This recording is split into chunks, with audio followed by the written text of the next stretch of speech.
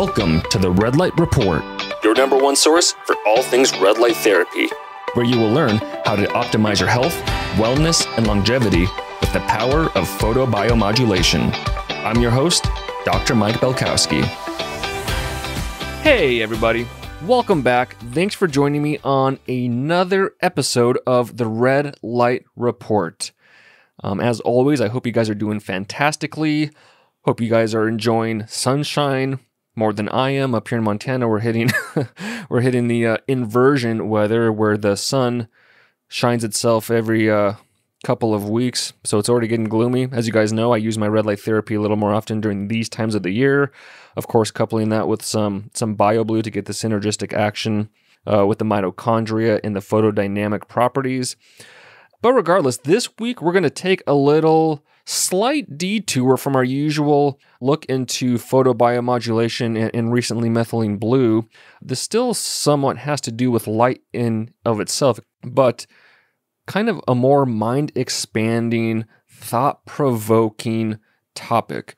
And as you can guess, this is secondary to some interesting books, or a series of books I've been reading recently that have really been, like I said, expanding my mind, blowing my mind, and really it's tough for me to wrap my mind around some of these constructs, which we'll be getting to here shortly, because we've been raised for hundreds of years, thousands of years, that time and space are this real thing, when in fact they are an illusion. There's actually no external world out there like that your eyes are looking at or perceiving. It's literally all inside of our head. It's our consciousness that is perceiving this energy going into our eyes. And I know that sounds really crazy, but the series of books I've been reading, which are entitled Biocentrism, they really debunk these so-called constructs of time and space. And so the books take a deep dive into the science and the physics and the biology and the astrology and cosmic aspects of time and space. And we're talking about going back into the BC era, Galileo, Einstein, and all of these scientists and philosophers and so forth that really thought about this kind of stuff and tried to understand it.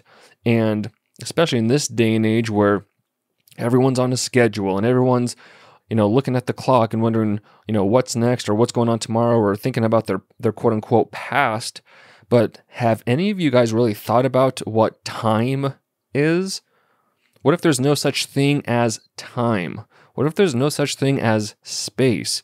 And again, I know that sounds preposterous to a lot of people, and it does to me, and it's even still tough for me to wrap my mind around. But reading these books, again, they really do disprove time.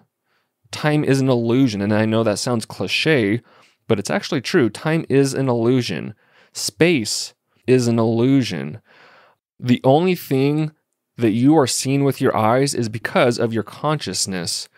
If you're not looking at or perceiving it, then it's not actually quote unquote there. So if you're familiar with the double slit experiment, the photons that are going through the two slits, they can either be a particle or they can be a wavelength, depending on if there's an observer or not. Not to get into the weeds, but if there's a consciousness observing the light, then the particle becomes a wave. So just like in that sense, all of the electrons, all of these photons that are around us, they are just probabilities, so to speak, until they are observed by a consciousness. So it almost goes back to this concept of, if a tree falls in the forest and no one's there to hear it, does it actually make a sound? And in these books, they actually prove that no, it does not. Because sound is just another frequency that is picked up by sensory organs from something that has a consciousness.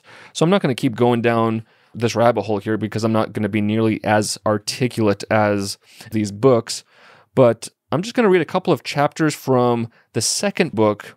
There's three books, one that came out in, I think, 2009, one that came out in 2016, and then one that came out in, I believe it was 2020 or 2021. And I'm most of the way through the second book, and I want to read a couple of chapters in that book because I think that's a nice little snippet of what I'm trying to extrapolate here. I'm probably doing a poor job, but before we dive into those couple of chapters, I'm just going to read to you the principles that were outlined in the first book, so you have a nice little background, so to speak, as we head into the second book in those couple of chapters. This is kind of comes from the FAQ in the back of the first book, but throughout the book, every chapter outlines a different principle of biocentrism. And so here's biocentrism's take on the cosmos. So there is no separate physical universe outside of life and consciousness. Nothing is real that is not perceived. There was never a time when an external, dumb, physical universe existed, or that life sprang randomly from it at a later date.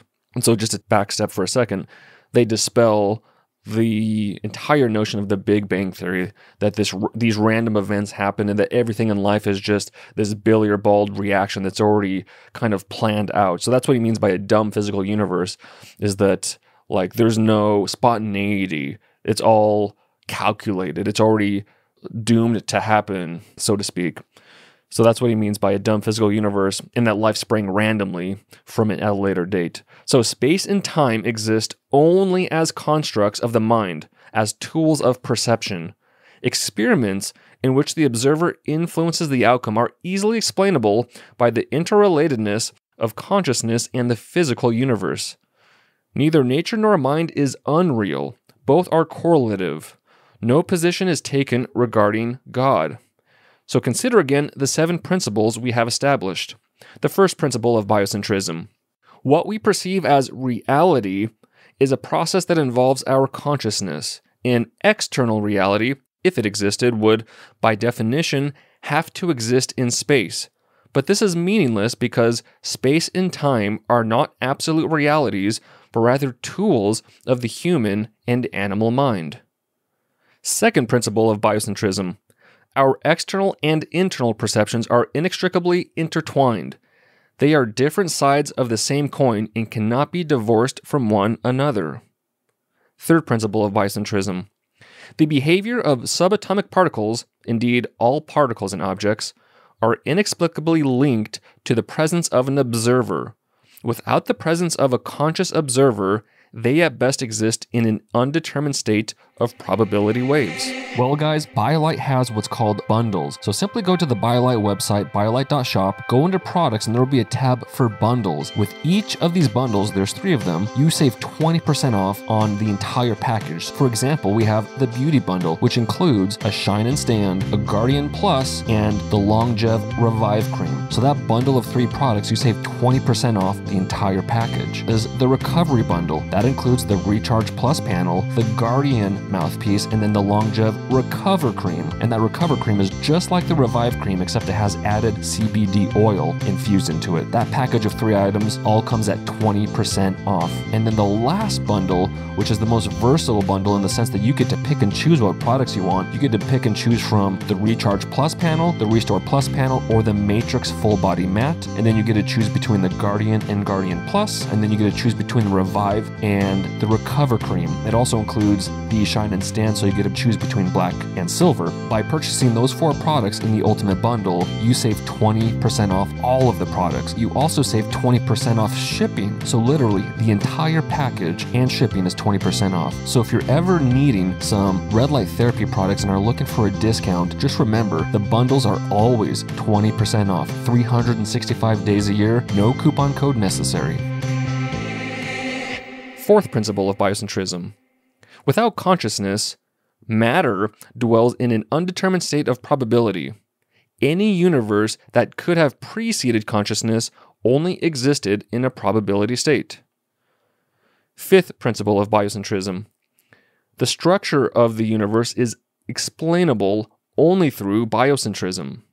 The universe is fine-tuned for life, which makes perfect sense as life creates the universe, not the other way around. The universe is simply the complete spatio-temporal logic of the self. Sixth principle of biocentrism. Time does not have a real existence outside of animal sense perception. It is the process by which we perceive changes in the universe. And then the seventh and final principle of biocentrism. Space, like time, is not an object or a thing. Space is another form of our animal understanding and does not have an independent reality. We carry space and time around with us like turtles with shells. Thus, there is no absolute self-existing matrix in which physical events occur independent of life. And so, with those 7 principles in mind, let's dig into what is the 11th chapter in the second book, which is entitled Beyond Biocentrism, Rethinking Time, Space, Consciousness, and the Illusion of Death. And the authors are, I should have said this at the beginning, Robert Lanza, who is a medical doctor, and Bob Berman. And so both of them are rigored in science. Robert Lanza is one of the most respected scientists in the world, and Bob Berman is a longtime science editor of the Old Farmer's Almanac and contributing editor of Astronomy magazine. So with all of that being said, let's jump into Chapter 12, which is entitled, Where is the Universe Located? For some animals, the sense of touch or smell is paramount. For others, hearing is critical. Just watch rovers' ears as they swivel around. But humans rely on vision. In our explorations of the celestial realm beyond our planet, we have nothing else. We cannot hold the universe, nor can we smell it. Space is utterly quiet, so that the collision between small asteroids and the tumultuous births of galaxies unfold in silence. For us, knowledge of the cosmos arrives solely on the wings of photons. We have known for a century that light is composed of waves of magnetism along with electrical undulations traveling at right angles to it. Neither magnetism nor electricity have inherent color or brightness, and thus, even if there were an independent universe beyond consciousness, it would have to be utterly invisible. This bears repeating. At best, any separate external universe must be blank or black. Yet, look around. We're embedded in a world of profound color and beauty. People assumed, until the advent of quantum mechanics a century ago, that our eyes' lenses were like clear glass windows that let us accurately perceive what is out there, and this remains the general public view even today. However, since we know beyond any doubt that what's out there can be no more than invisible magnetic and electrical fields, it's obvious that we ourselves, our neurocircuitry, create the colors and patterns. The biological mechanisms responsible for vision were researched for centuries, with many wrong turns alternating with eureka-like triumphs. Early philosophers rejected any notions that color and light were involved with an external world. Rather, wrote Plato in the 4th century BCE, light originates from within the eye, seizing objects with its own rays. But 600 years later, the famed physician Galen disagreed, saying that vision is a function of an optical pneuma, meaning it flows from the brain to the eyes through hollow optic nerves. This idea of the brain being central to sight put Galen's perception 15 centuries ahead of anyone else's. Today, every physiology text paints a clear explanation for what we see, quote-unquote, in front of us. First, light enters the quarter-inch wide lens of each eye, where an upside-down image is focused upon the 2 retinas. There, at least in bright light, since dim light vision employs different machinery, 6 million cone-shaped cells, which come in 3 varieties, each sensitive primarily to light's primary colors of blue, red, or green, are stimulated only when they receive the impact of a specific range of energy wavelengths. Upon stimulation, they send electrical signals up heavy-duty cables to an astounding universe of neurons designed to create 3-dimensional images. Most of this visual architecture lies at the back of the head, in the occipital lobe. There, over 10 billion cells and 1 trillion synapses create the world we experience. It is here alone, physiology texts state, that visual reality occurs. This is where brightness and color are created and perceived. So far so good, until one notices, perhaps idly, that we have just described 3 different visual worlds. There is the external world, the one in front of us, the realm that we presumably confront or look at. Then, there are the upside-down visual images in the retina, formed by those 6 million cone cells. And finally, there is the third visual kingdom in the brain or mind, where the images are actually constructed and perceived. 3 visual realms, and yet only one appears to us. We don't see double, let alone triple. So which one is that? When we now look across our room to a window 15 feet away, we're entitled to ask, where is it located? Where is the universe? Language and custom say that it is outside us, that it is quote-unquote out there. But a smattering of scientists know that this cannot be so. That, in fact, everything occurs strictly within our heads. The point is ultimately as inarguable as gravity, but its full apprehension requires open-mindedness and scrupulous logic because it contradicts a lifetime of language and custom. So first, let's really be clear about where the visual experience occurs, since this seemingly inconsequential issue has enormous implication. Answer: it's fashioned by those 1 trillion synapses in the brain. This is a stupendous amount of biological architecture. If you merely tried to tally each of those neural connections devoted to vision at the rate of 1 per second, not to examine them but merely count them, it would require 30,000 years. This huge amount of physiological structure expends vast energy, and nature, we all know or suspect, does nothing for no reason. So let us not sell it short. The visual realm is perceived in this place alone. There are not multiple visual worlds. There is only one visual kingdom, and you perceive it clearly. It is occurring within your skull. That framed art hanging over there across the room is actually inside your head. Sure, you always imagined the brain's interior to be dark and mushy, despite reading that complex electric signals and lively energies course there. But now you know what the brain's interior is like. It is there, that framed art, and the window next to it, and the blue sky, all inside the mind. Indeed, even your brain and body are representations in your mind. But, you may protest, aren't there 2 worlds? The external, real world, and then another separate visual world inside your head? No, there is only one. Where the visual image is perceived is where it actually is. There is nothing outside of perception. How could there be? Quote, "People are so sure they'll look out at the world," says Canadian physicist Roy Bishop, a senior editor of the Handbook of the Royal Astronomical Society, never ceasing to be amazed that most folks do not see the obvious. But the illusion of an external world comes from language. Everyone you meet participates in the same charade.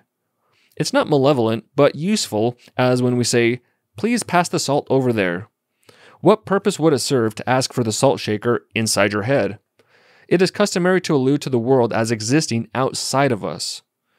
All right, you may say, a bit hesitantly now, but if that window is still within my skull, what about my fingertips that I'm holding up?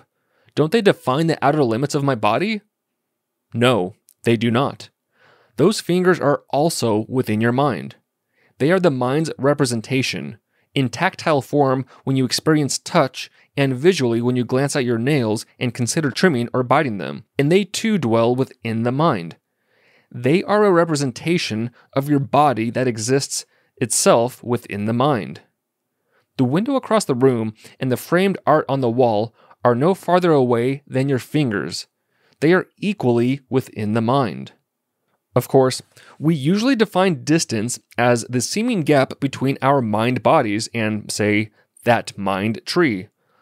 Our mind legs require effort and a long interval before we reach the tree that's equally within the mind. So we call that a gap or space or distance, and that's fine. It's how we all express things, as how the mind's body portrayal relates to other objects in the mind. And granted, it can take a while to get accustomed to thinking of that stroll as occurring strictly from one part of your mind to another, and that at no point is your mind's representation of your body ever separate from anything else you observe in the world. Yet all this is true. Colors are created by us. The entire visual universe is located here, not out there. There is no such thing as out there. Now, if that is within myself, then in a very concrete sense, everything I see is me. I do not end, not even at the moon and beyond, at least visually and aurally, like the ears, and perceptually. But can I at least establish a boundary between self and other in terms of control? Obviously, I can clap my hands, but I can't wiggle your toes. There seems some kind of real, practical demarcation. Alas, here too, with the control business, we get into a can of worms. Most people assume they can control stuff, even if their decisions pop up spontaneously. We do not know how we make a decision, it just somehow occurs.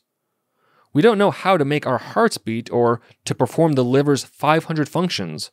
We don't even know how to snap our fingers to music because, if we thought about it, too many muscle and nerve movements are involved and we don't really know how to command them. We just do it. And despite most people, but not Albert Einstein, insisting that they have free will to control their bodies, minds, and lives, much experimental evidence since 1998 shows that this too may be an illusion. We're not going to go there and explore the seeming dichotomy long debated by scientists and philosophers alike, whether our lives operate via the mechanism of free will or determinism, or unfold spontaneously, or maybe even by some fourth process we have yet to articulate. What's central here is that the entire house of cards separation between me and other, and body interior and exterior, and nature versus ourselves are relative concepts involving yet more neural connections that impart assumptions about reality. We need to get past them all.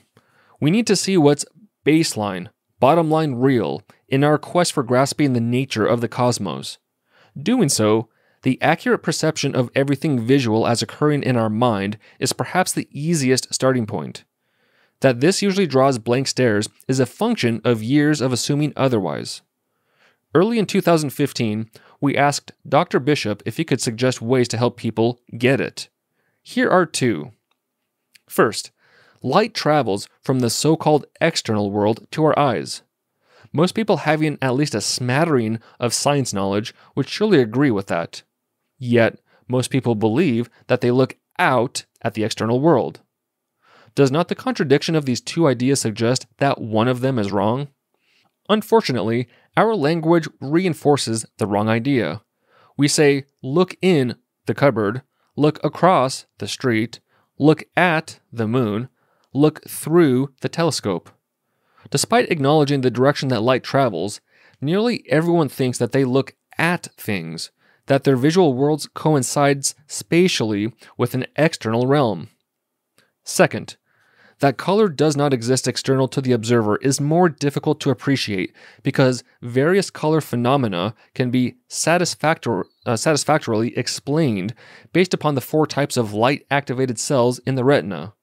3 cone cells sensitive to red, green, and blue in bright light, and a single type of rod-shaped cell that responds in dim light. The absence of color in a scene lit by a quarter moon, color blindness, contrast phenomena that can generate rich color sensations, and the like can all be accounted for while assuming that retinal cones are color receptors, as if color were part of the external world. Not until a person gets it, that he does not look out, that his visual world is a private sensation deep within his brain, that each and every visual scene he experiences resides there, is it possible for that person to grasp that those indescribable hues are generated there too? There are obvious evolutionary advantages in having visual spectrum discrimination, and our brains evolved a simple way of providing such discrimination, with hue sensations. It is not necessary to negate the external world. We needn't say that it doesn't exist. It is enough to see through the false assumptions that we look at an external world while simultaneously, and equally erroneously, believing that a separate visual world lurks somewhere inside our skull despite it being seemingly imperceptible. What's important is to grasp that a two-world assumption is illusory. that the world we see is the visual perception located in our head. Language aside, there is no actual me performing an act of looking out. The me is a figure of speech corresponding to nothing at all, as vacuous as the word being in the phrase being empty. Rather, everything we see is the mind. The silverware on the table might be thought of as being situated in front of us, but its actual location is inside our heads.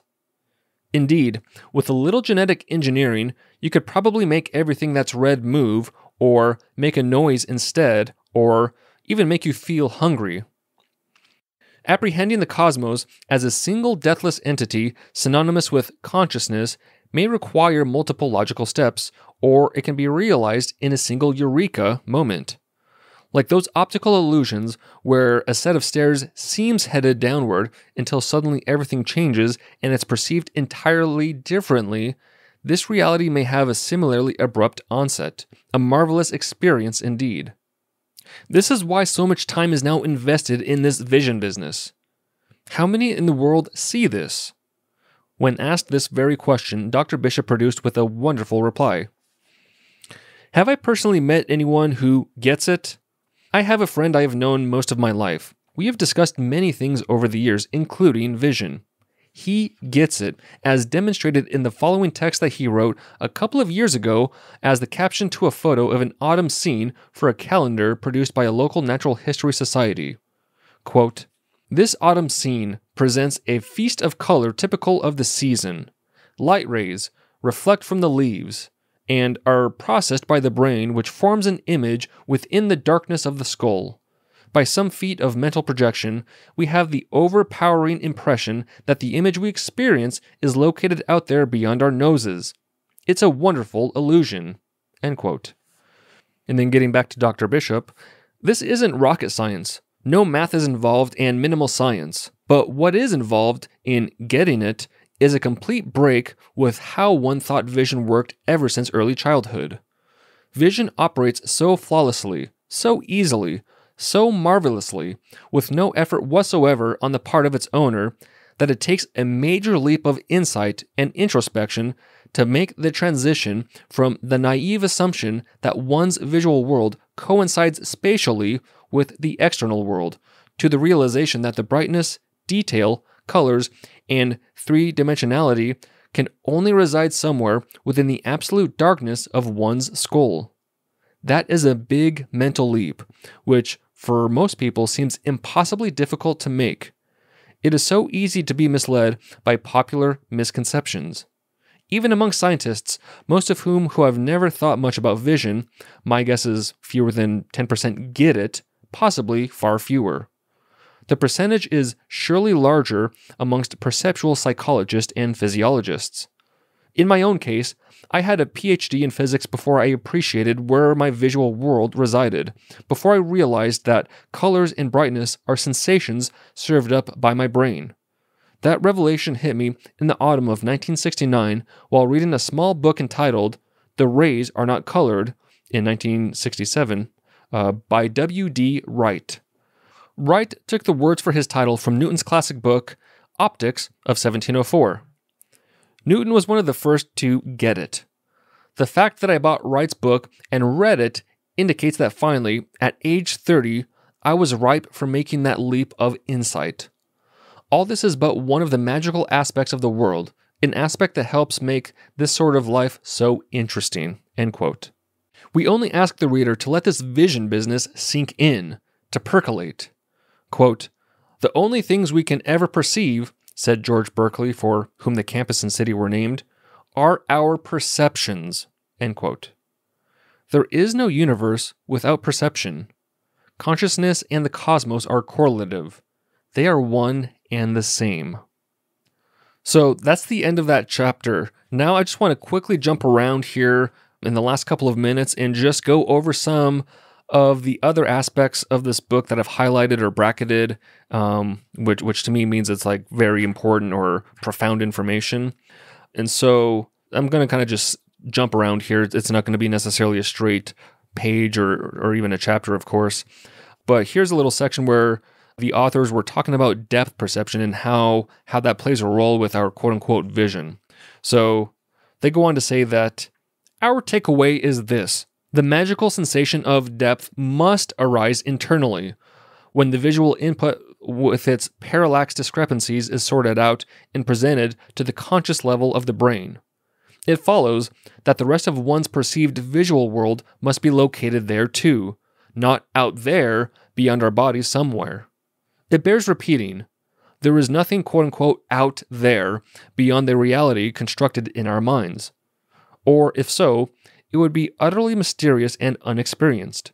Certainly not the world with its scurrying cars and trees swaying in the wind. All we know and can know is contained within our mind and the information processed in our brains. If this seems impossible to accept, remember that if there were to be some precursor to the colors, brightness, and 3D depth of the visual world we continually enjoy, some exterior stimulus, it would be no more than invisibly blank magnetic and electrical fields, since that's what light really is. Apprehending reality is an ongoing, goal-less informational process. By attempting to logically conceive of it is a different project, a piecemeal enterprise. Certainly, no single mental image can adequately capture being. A punchline or single phrase that might fully express ultimate knowledge will remain elusive. But a good start is simply to see conscious experience as a swirl of information, while abandoning the notion that anything is truly external. Going back to the first book, here's another interesting quote.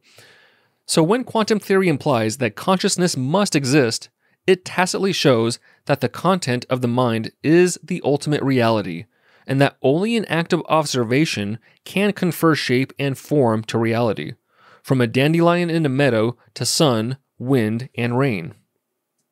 And then here's a paragraph kind of speaking on the perception of time.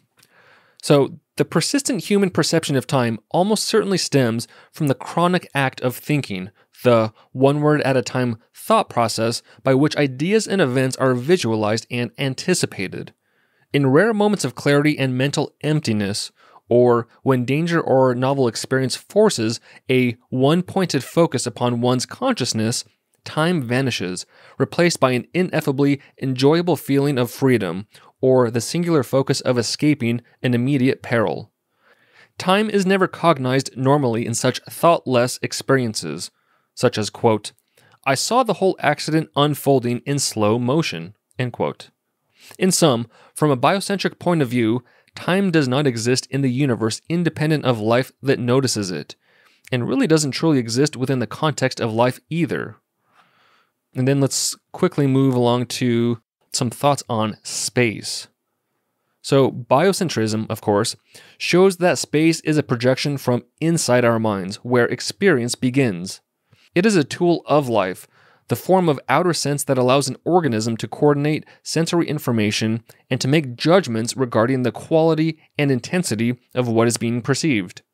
Space is not a physical phenomenon per se, and should not be studied in the same way as chemicals and moving particles. We animal organisms use this form of perception to organize our sensations into outer experience.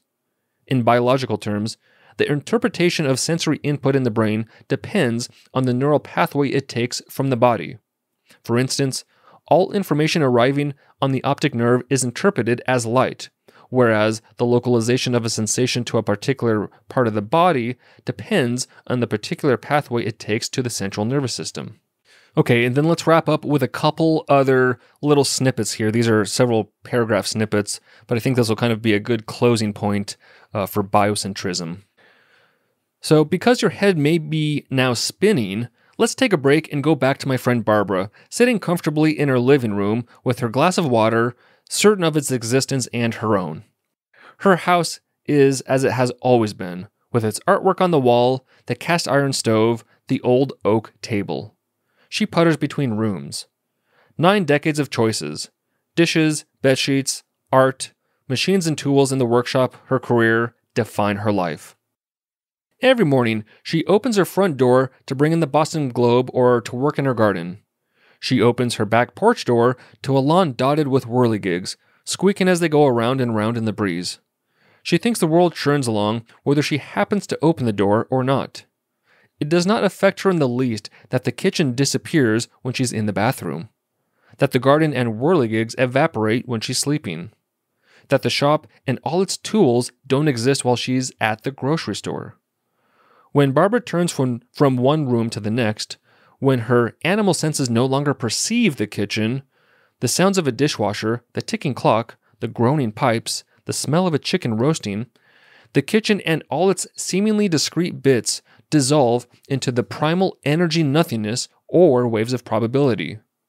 The universe bursts into existence from life, not the other way around.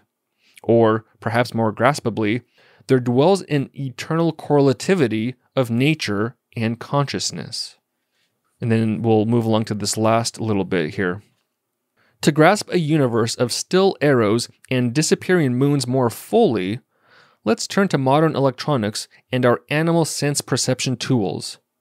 You know from experience that something in the black box of a DVD player turns an inanimate disc into a movie. The electronics in your DVD player convert and animate the information on the disc in a two-dimensional show. Likewise, your brain animates the universe. You can imagine the brain as being like the electronics in your DVD player. Explained another way, in the language of biology, the brain turns electrochemical impulses from our five senses into an order, a sequence, into a face, into this page, into a room, into an environment, into a unified three-dimensional whole. It transforms a stream of sensory input into something so real that few people ever ask how it happens. Our minds are so good at creating a three-dimensional universe that we rarely question whether the universe is anything other than we imagine it. Our brains sort, order, and interpret the sensations we receive. Photons of light, for example, which arrive from the sun carrying electromagnetic force, by themselves look like nothing. They are bits of energy. As uncounted trillions bounce off the objects around us, and some are reflected our way, various combinations of wavelengths enter our eye from each and every object. Here, they deliver the force of trillions of atoms arranged into an exquisite design of several million cone-shaped cells that rapidly fire in permutations too fast for any computer to calculate. Then, in the brain, the world appears. Light, which as we saw in Chapter 3, has no color by itself, is now a magical potpourri of shapes and hues. Further parallel processing, snaking through neural networks at 1/3 of the speed of sound, makes sense of it all.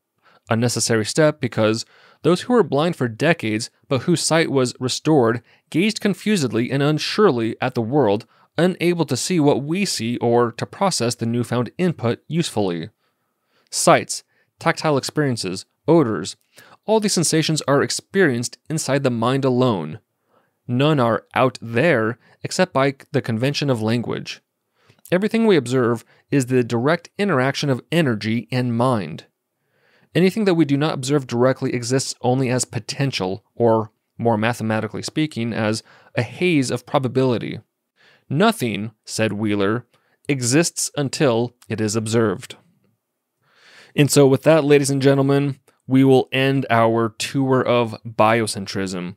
I know this was kind of seemingly random, but as you could kind of grasp or understand from, I guess, today's excerpt of biocentrism, it's just a very thought-provoking and apparently contradicting reality of how we perceive the world and essentially how we interact with energy and light, and thus how that light, we perceive that light, whether it's through our eyes and vision, sound in our ears, taste in our tongues, tactile touch. These are all just different frequencies, and the world that we perceive out there, or the external world, is actually all inside of our heads.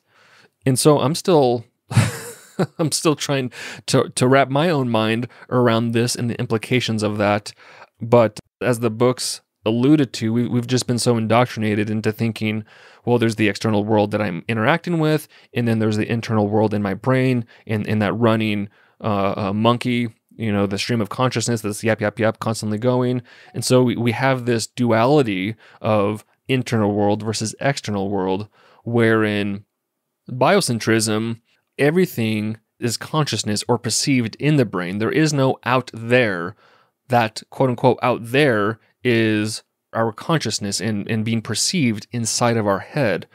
So again, I'm not going to just continue to repeat what the books have kind of elucidated for us, but again, it's just another facet or another aspect of our interaction with light, our interaction with frequency, and just really how we experience life, how we experience and perceive this world we live in. So I just think it's very interesting, again, thought-provoking, and I hope you found it at least a little bit interesting. I mean, I didn't want to go too far off the beaten path of red light therapy, because I know that's the central thesis of this podcast, but anytime I can have some sort of kind of offshoot, kind of thought-provoking diatribe on a different take on light and frequency as it interacts with, our cells and biology and life, I think it's pretty good to bring that to the forefront and just at least expose you guys to that. And as I was reading these couple books the last couple of weeks, I thought it'd be pretty cool to share it with you guys. And if you're interested, I highly recommend you check out his books or kind of other concepts surrounding this biocentrism. And if this was kind of like just too weird or too far out there or kind of tough to comprehend, I completely understand, and not to worry, because we're not going to continue along this path much farther. I just wanted to bring it to your awareness. I guess that's a little punny. So you deal with it what you will. But again, I hope you found it at least slightly interesting or entertaining. With all that being said, not to worry, we'll start up on some interviews next week, and we'll get the ball rolling there. We have some really great interviews planned for November, so you got that to look forward to. But as always, I always enjoy your feedback, so let me know your thoughts on this episode, if you thought it was kind of too out there or you found it intriguing and insightful, and otherwise. But as always, you guys have an amazing week living in your mind, as biocentrism would propagate. Enjoy living in your mind. Enjoy living and perceiving the world inside your head. And as always, go outside, soak up some of those photons from the sun. As necessary, enjoy those photons from your red light therapy devices as they irradiate your mitochondria that are inside your head, which is true. Your brain is the most mitochondrial dense tissue in your body, so that's actually true on multiple fronts. But regardless, I'll get off my soapbox here. You guys enjoy your week. I'll see you on next week's episode with a great interview we have. And as always, light up your health. Thank you for listening to the Red Light Report. If you like what you heard today, go ahead and leave us a review on iTunes and other podcast platforms to help spread the word, so other people can learn about the many health, wellness, and longevity benefits of red light therapy. If you're looking for more educational content, check out our Instagram page @biolight.shop and our YouTube channel, BioLight. I'm Dr. Mike Belkowski, and I'll see you on the next episode.